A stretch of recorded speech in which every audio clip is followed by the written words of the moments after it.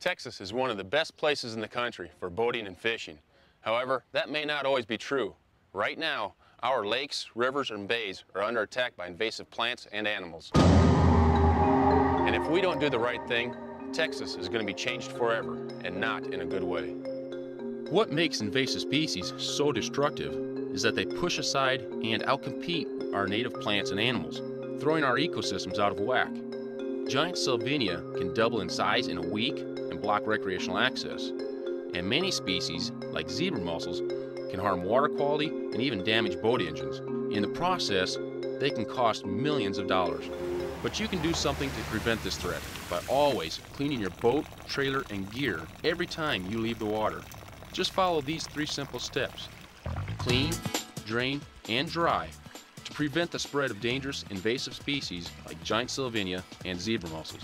First, inspect the boat, trailer, and gear and clean off vegetation, mud, or foreign objects that are found. Second, pull the plug and drain all the water from the boat, including the motor, the bilge, live wells, and bait buckets before leaving a lake.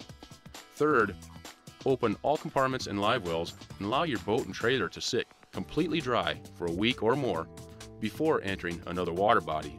And if you've been in a body of water that has zebra mussels, such as Lake Texoma, and if you can't leave your boat and trailer out of the water for a week, you will need to wash your boat, trailer, and gear at a commercial car wash using hot, high-pressure, soapy water, ideally at 140 degrees Fahrenheit.